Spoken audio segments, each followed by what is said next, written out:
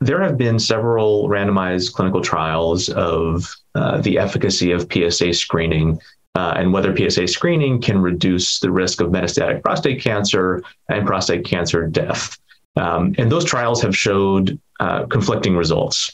One large trial, the ERSPC trial, suggested that PSA screening is effective in reducing metastatic prostate cancer incidence and prostate cancer death, whereas another large trial, the PLCO, suggested that there was no significant benefit to PSA screening. And so as a result of those conflicting data and the clinical uncertainty about the benefit of PSA screening, providers have very different opinions on whether PSA screening is effective in kind of real world practice, and whether the potential benefits of PSA screening outweigh the potential risks.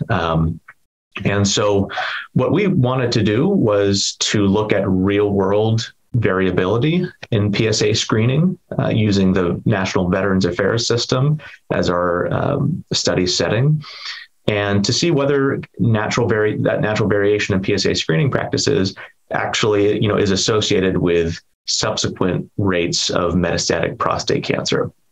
And so the idea really is to see if we can provide some real-world supporting evidence behind the ERSPC clinical trial results supporting the efficacy of PSA screening in reducing metastatic prostate cancer. So we looked at 128 Veterans Affairs facilities across the country.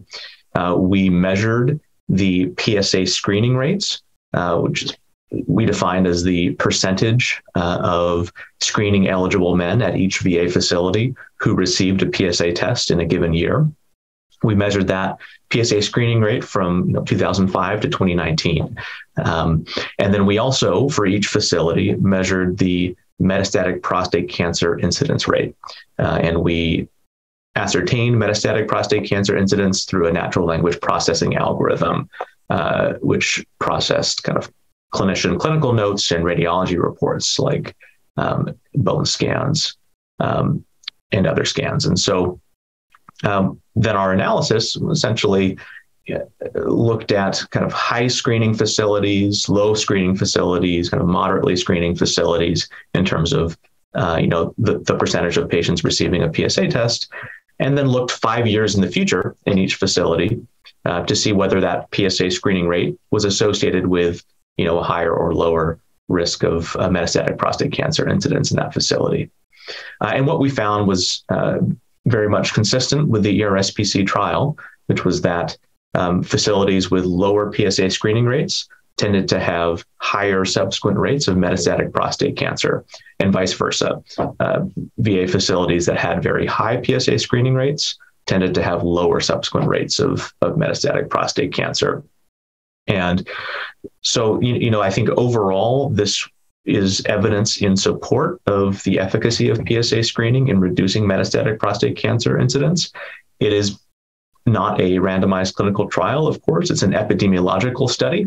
And so by nature, it's purely associational. So I can't make causal claims based on this data alone. But I think it is supporting evidence that, perhaps PSA screening really is translating to a reduction in metastatic prostate cancer incidence in this real world setting. I guess I can caveat the results as well as saying that, we're only looking at one side of the screening coin, so to speak. We're only looking at one measurement of screening benefit, reducing metastatic prostate cancer incidence. In the future, we'd like to look at prostate cancer mortality as well as perhaps the ultimate patient-centered outcome, as well as looking at screening-related harms. So, physicians have really they have very reasonable variation in their opinions of the efficacy and harms of PSA screening and how that should be balanced for an individual patient. And so I think it'll be important for us in the future to look at rates of negative biopsies, so false positive screening results where you have an elevated PSA and then the patient gets a biopsy, but there's no prostate cancer found. That's very common and is one of the major downsides of PSA screening. We'd also plan to look at prostate biopsy complications like infections or bleeding after those biopsies. And then in future work, we'd also like to look at rates of overdiagnosis. So in high screening facilities, how many of the patients in whom we detect, say, an early stage prostate cancer by screening, what proportion of those newly detected cases would never have been diagnosed in the life of that man in the absence of screening. And those cases we consider to be overdiagnosed. And that's another, potential downside of implementing screening at population scale. So lots of future work to be done. And I think this study is kind of the first step in looking at these questions in the VA system.